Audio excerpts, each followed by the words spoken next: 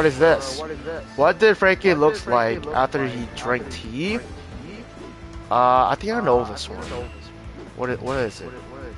Hot spring mart teacup. What type of answers are these? What? This game more and more ridiculous. Who would pay attention to these stupid details? Okay, so basically, this one makes sense. The one that saved Luffy. That one makes sense. This one makes sense, but I got it wrong. Zora's birthday, I just guessed that. And then Chopper's birthday, I just guessed that as well. And then Frankie, okay, it's gotta be a tea shade. Come on, man, it's gotta be a teacup. It makes sense. Man's drinking tea. I swear, this is wrong. We're gonna have a problem. We're gonna have a major problem, dude. We have a major problem, Bandai. It's gotta be teacup. It's gotta be teacup. It literally says in the question.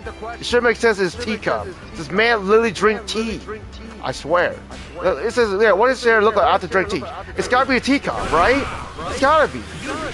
That would make most logical sense.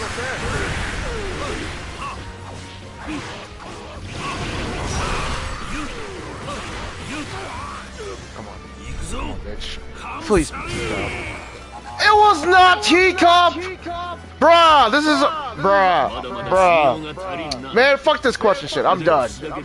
This is the most ridiculous questions I have ever fucking answered. What are these questions? What are these questions? Man, fuck this game mode. I'm done. I'm done with this game mode. That's just so stupid. That's so fucking stupid.